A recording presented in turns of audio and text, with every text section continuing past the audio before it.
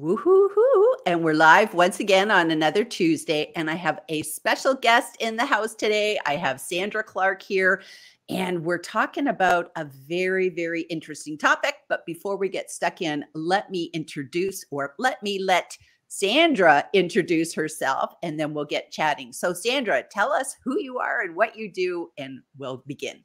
Okay, thank you. So Sandra Clark, my business is called LinkedIn Mentoring, and I've been doing this about 13 years since I was laid off from the University of California system and had to reinvent myself. I know so many of you are facing that too. Once upon a time, I was involved with theater. My degrees are both in theater arts, and I directed people on the stage. Now, to direct, you also have to do some acting, but that was never my strength. I love to direct people, make them look good on stage, and now I make them look good on the stage of LinkedIn.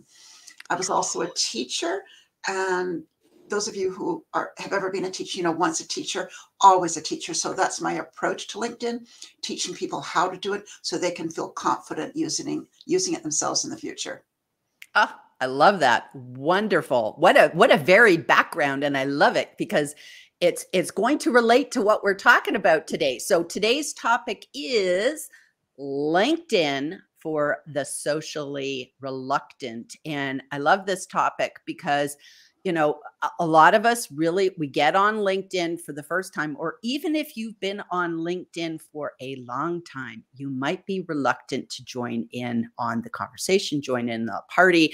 And it's very easy to kind of come here and be the fly on the wall. You know, you can come onto LinkedIn and never, ever participate, but that's not necessarily in your best interest. And so we're going to talk today about sort of those pros and those cons. But the first thing, Sandra, is let's kind of talk about the elephant in the room. When we say the word socially reluctant, what does that mean to you?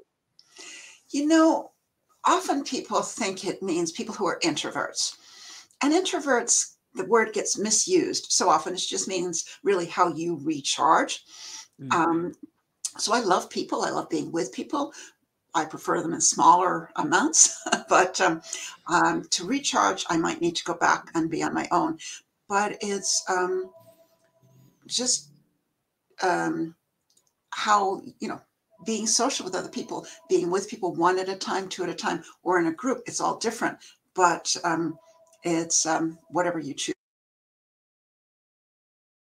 I can see that. I can see that. And oh, you went mute for a second. I don't know what happened. You went mute. I can't hear you. Not hearing. Let's see if we can get your sound back. I think maybe her internet's gone a little bit goofy. I'm not sure. Yeah, wonder if we're gonna hope that her internet comes back. What? Yeah. Okay. Let's see. She's gone. Let's see. Maybe try going out and coming back in again. Maybe that would help. Try that. Go out and come back in again. Okay, so we'll just keep talking for a couple seconds because for some strange reason, I think her internet just kind of did its little funny thing. So always fun on the live. You never know what's going to expect it. And it's really interesting about the whole introvert thing because it's hard to tell, you know, what exactly is an interview. What is an introvert and what's an extrovert? And so many times it's about our energy. So, okay, so you're back, Sandra. So that's good to see. Everything happens on a live. It's always fun. It's always so strange because for me, I was still sitting here looking at myself. So I never went away. Yeah, I know. So we were talking about what is socially reluctant. We were talking about it's not necessarily somebody who's shy. And although, and actually introvert, you didn't say shy. You said somebody who's introverted. And there can be actually extroverts that are socially reluctant because you could just be a private person. And that could be part of the whole being reluctant is like, I get on social media and I see people, they're bearing their soul. They're talking about their depression and their mental health. And I'm not comfortable with that. So kind of that can also be part of being socially reluctant, Absolutely. And correct? also perfectionism plays into that. It's just like, well, if I put it out there, it's got to be perfect. It's got to be just right. If I make a comment, it's got to be profound. If I like it, I am kind of putting my reputation on the line. And that feels very uncomfortable to a lot of people. Just being seen in public. So a lot of people, they call them lurkers, and lurkers becomes like a bad word, but it's really not. Just hanging out on LinkedIn, learning what you can from it, sending private messages to people so that nobody sees is perfectly okay. You just need to engage with people in some way, shape, or form. Even if you take it offline, give someone a call, send them an email. If it just triggers you to do that, that's all good. You don't have to be out there entirely for everybody to see. I love that. I love that. And I know when I was first getting started, I'm a self-disclosed introvert. People like, how can you do LinkedIn lives and videos and still be an introvert? But you're right, Sandra. It's not about being shy necessarily. It's just about, I go and do something, social, and then I have to go take a nap for 3 hours. Like I have to go and recharge my batteries again. So to me, it's all about our energies. And I like small groups, not big groups. Big groups just totally freak me out. And But it's I know, but I know when I first started getting started on LinkedIn, I had a hard time posting. So I just became one of those readers. I don't like lurkers. So I became a reader, a consumer. And then I just began to comment. That was the way I kind of dipped a toe in the LinkedIn pool. right. And one of the things for me is if your message is important, it's not about me or showcasing me, it's about getting my message out there. So if you said, Sandra, go stand on a stage in front of 1,000 people and just talk about yourself, I'd be curled up in the fetal position in the corner. But if you said, Sandra, go out and teach, people need to hear this. They want to know how to become more comfortable on LinkedIn. I'm fine. I'm good to go. And I can and do speak to large groups without a problem because it's not about me. So when I talk to people and they say, well, what do I say? What is it what message is it that you want to get out there in the world? What's important for people to hear, whether it's about your work, what you're doing, your beliefs, that's the message. It's not about you. And then hopefully that gets rid of some of that self-consciousness. And it doesn't have to be profound. Sometimes the silliest little things you share resonate with people, make them feel comfortable to also share their struggles too. I love that. And you did an excellent job today. You did a post about making shortbread and the effect that your husband had, it's like, do you put jam on this? What do you do with this? And you said, this is just a little silliness. Like you're practicing what you're preaching by just doing something that's like, this is not bearing your soul. Well, I guess it is. If you're talking about, your own cooking, you are bearing your soul. Bit.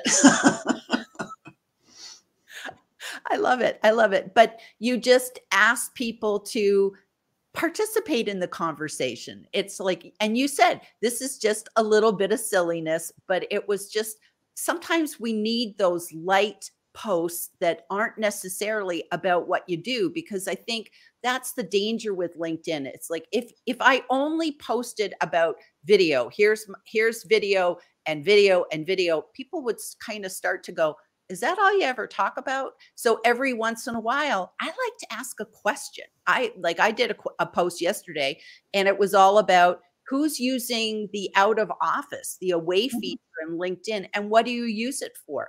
That got a lot of really interesting comments because I think people like to share their experiences and expertise. Do you find that? Absolutely. And again, you find your comfort level, what you're willing to talk about, whether it's just work, whether it's personal.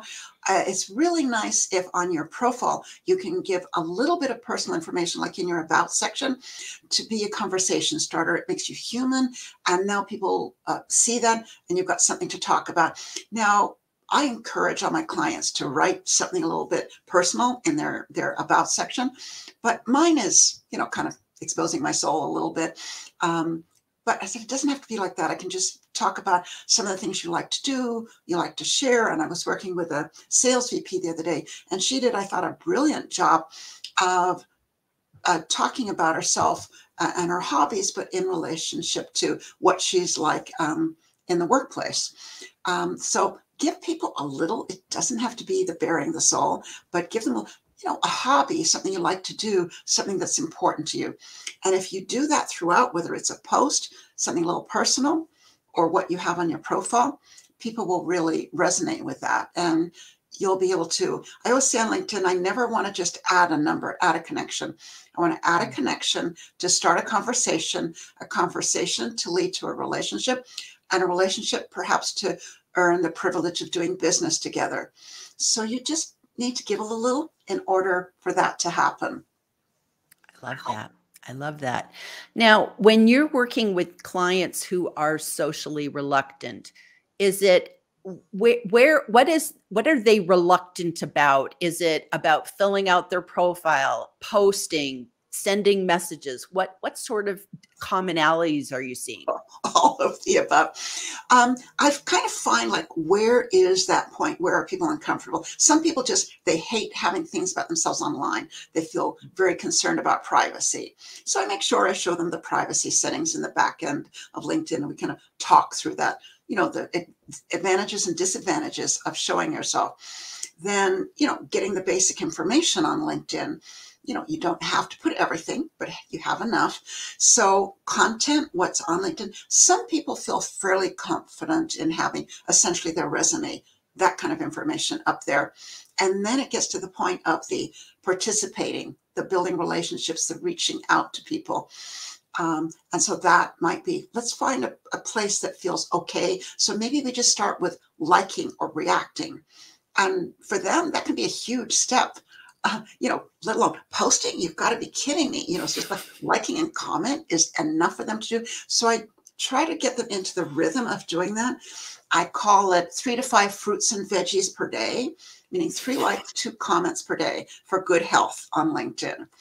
And if I can get them to do that, I show them how to find a post that they want to comment on by using hashtags and that to find more interesting content.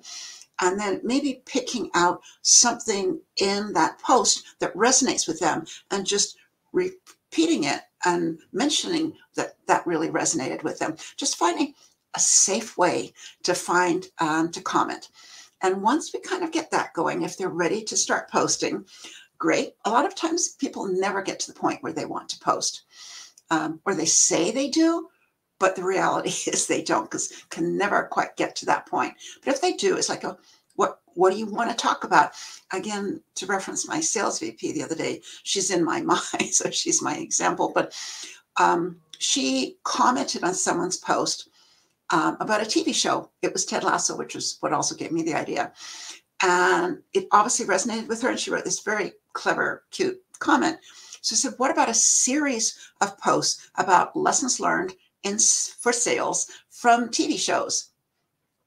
And she said, well, won't that make me look just too superficial? Like all I do is watch junky TV? And I go, you'll have plenty of company.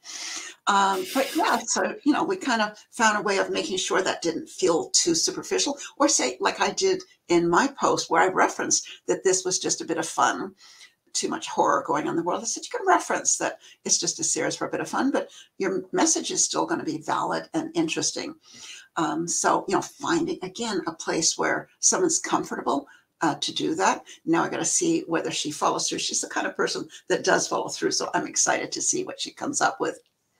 I love that. I love that. And I think sometimes too, it helps to find people that are similar, so that you're swimming in a pond of similar fish, so to speak. And I remember when I first started getting started with LinkedIn, I thought, I don't know how to comment because I don't really like the posts I'm seeing. I didn't know very many people.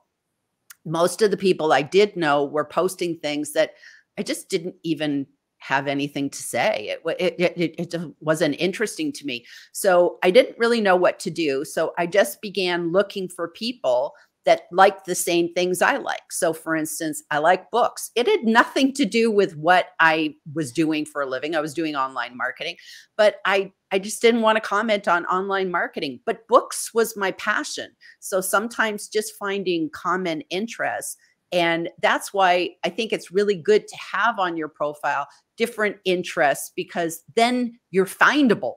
So I was able to find, like, I'm an INFJ, which is my personality type.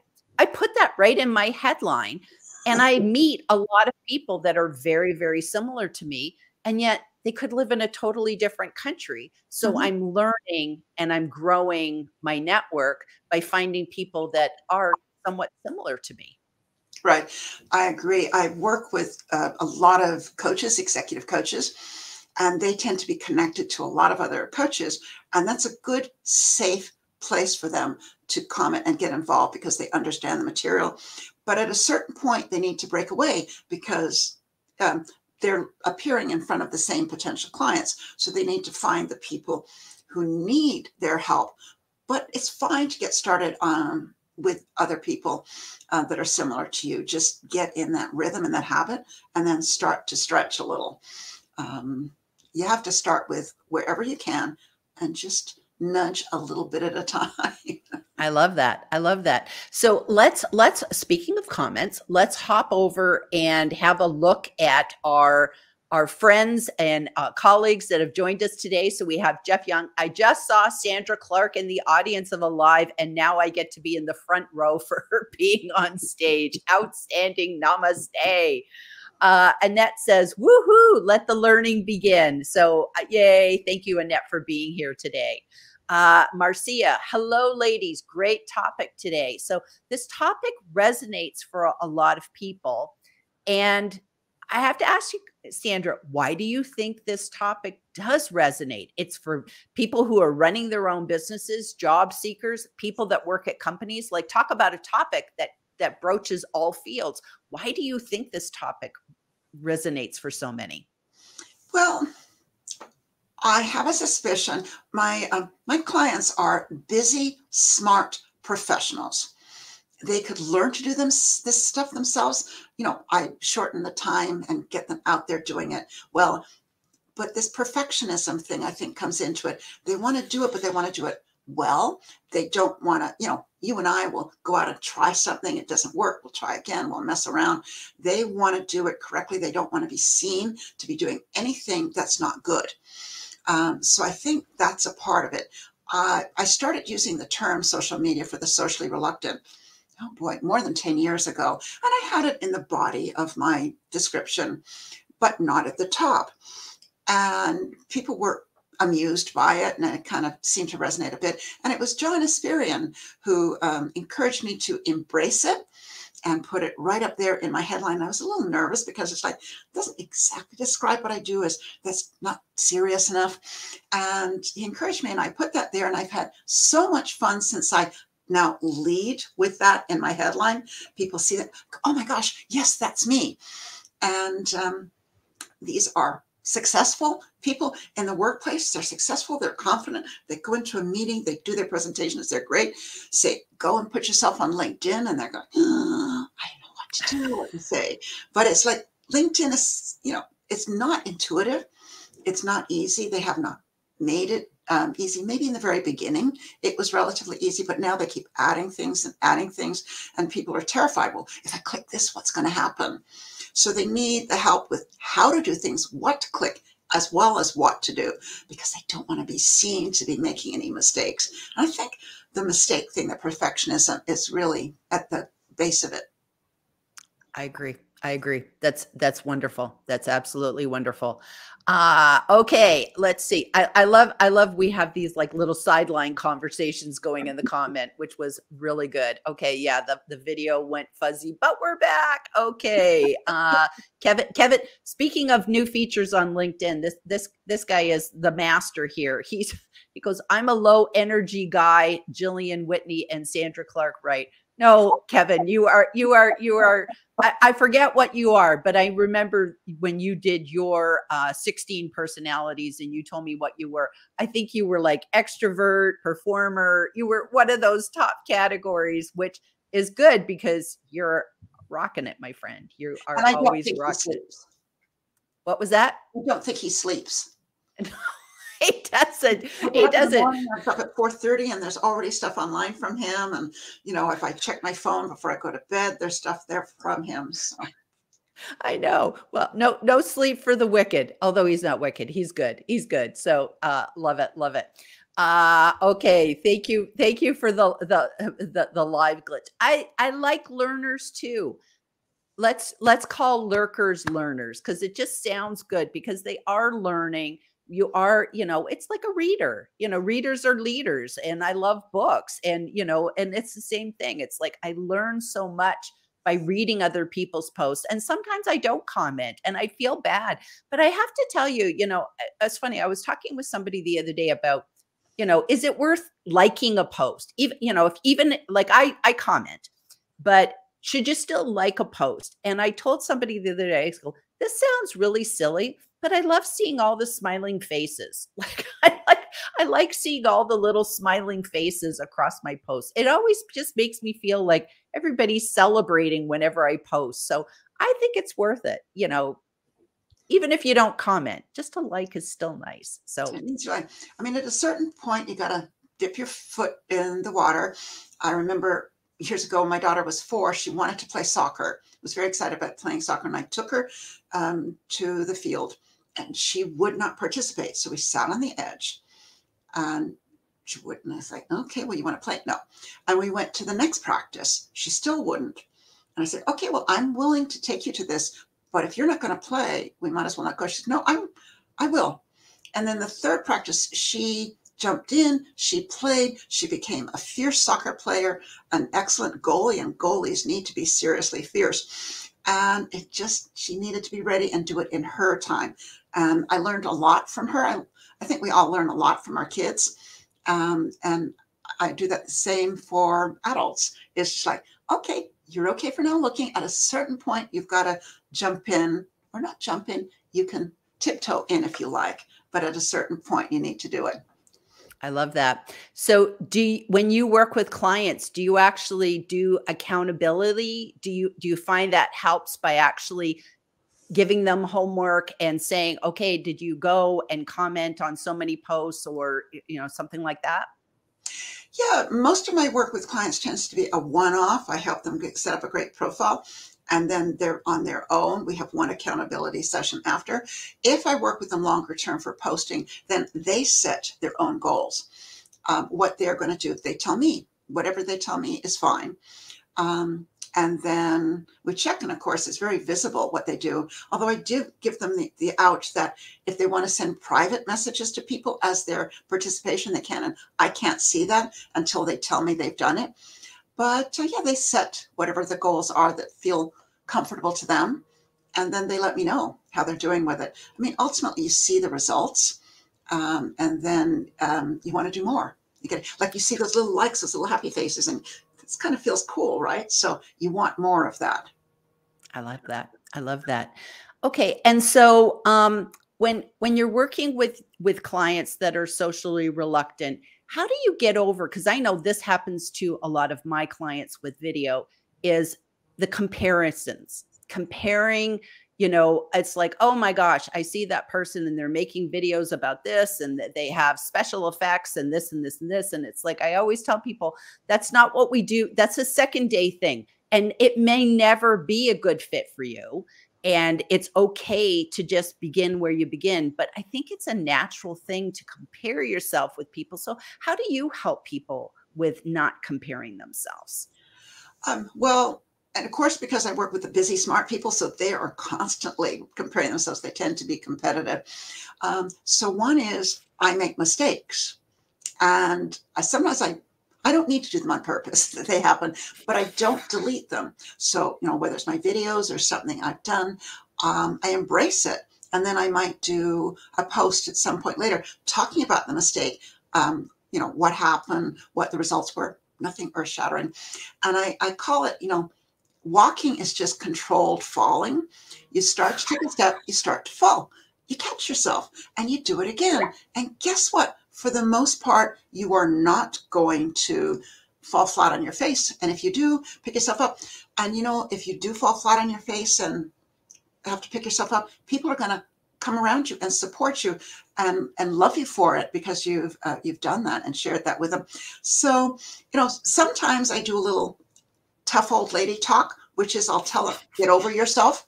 This is not about you. It's about the people who need to hear from you. And sometimes it's just, as I say, I try to lead by example. And what fun. I lead by example by making mistakes publicly, right? Oh, that's my excuse for why I make them. No, and I think that's good, because I have the same motto. I don't bury the evidence. If I mess up something, I not only not bury the evidence, but I usually turn around and say, this would really make people feel good to know that, like, hey, even I still make mistakes. We all make mistakes. None of us is perfect. And we shouldn't aim for perfection, because then we might never start. So I think that's really good. And like you said, stay in your own lane. Just do what you can do. So that's really good. Okay. So we have more people. Hello, everyone. Mohammed, thank you for joining us today. I like that. Let's call Kevin D. Turner the new feature king. Let's call him the Energizer Bunny, because that's absolutely good. Hello. Oh my goodness, she's staying up late if she's up because she's in India. So it's always wonderful to have our people joining from all over the world. Thank you very much for being here today. Great advice about making it about the message. And I know that's something that we talk about in Toastmasters all the time, that it's like, if you want to get over your fear of public speaking, if you are putting your focus on the audience as opposed to you, that really helps to eliminate your fear and help you move forward. So I think that's important. Do you agree, Sandra? Yeah, absolutely. The more you can do that, the better. And I also encourage people to find the thing that's most comfortable for them and do it more. So when I was first teaching a program how to post content, I would teach people all the different, dozen types of posts to do. And I would try to get them to practice each kind. And then what I learned over time is that I would never get them to do each kind. So I encourage people now to pick one or two or three things that they're willing to do. Okay, people tell you don't do link posts because link posts don't do very well. If you do a good link post, meaning, you tell people why they should look at the link and you do it consistently, go for it. If you do text posts and you're willing to do that consistently, do it. If you do a text with an image and you're comfortable doing that, whatever you're doing, don't listen to all the stuff that says, you've got to do video and you've got to do document posts. Just let it go. Do the 2 or 3 things that you're comfortable with and do it consistently, and you'll get the results. I love that, because at the end of the day, what you're saying is honor yourself. You know what's right for you, and don't feel you have to be the cookie cutter that, oh, I got to do all these things, because that just might not be a good fit for you. And we do have to find the good fit for us, what fits our personality. I love it. I love it. So we're nearing our 30-minute mark. And so at this point, Sandra, what I'd love is if you could kind of sum it all up for us and give us a good sort of some sage advice that we should take away with us today. No pressure or anything. So you've got to participate in some way, shape, or form. If you go to a party, a networking event, you might be the person that just sits in the back and listens. You might walk around and listen to different conversations. You might move in between a couple of people and start talking with them too. And you might go and get a drink and bring it over to someone. I don't care what it is you do. Find something that's comfortable for you to do on LinkedIn, and then just do it. And get involved. You'll meet wonderful people. You'll have incredible conversations, even if you're mostly just listening. And it will pay off in building those relationships over time, so that when you need the help, be it to find clients, to get a new job, as so many people, especially in my area, are having to do, they will be there ready to support you. So just get involved, get engaged. And if you haven't reached out to connect all the people in the chat, go ahead and do that. Hopefully you'll reach out and connect to Gillian and me. And you'll also include a message where you met us so that we've got a conversation starter right to begin with. I love that. Hopefully helpful. That's great. That's great advice. And I love it. It's like, just begin, just start on the journey, sort of like Dorothy going off to Oz. It's like, follow the yellow brick road, just take one step at a time. I love it. Thank you very much. Well, this has been an awesome conversation, Sandra. I do encourage everyone to reach out to you, follow you, connect with you. Like you said, leave a very lovely message. And that's the power of what we can do, is embrace that we can send messages, and it's an easy way to make those initial connections without having to pick up a dreaded telephone. So that's good. Well, thank you very much for being here today, Sandra. Thank you everyone who has joined us today, live or on the replay. And we look forward to seeing you next time on LinkedIn Live with Gillian and Friends. Bye, everybody. Thank you so much.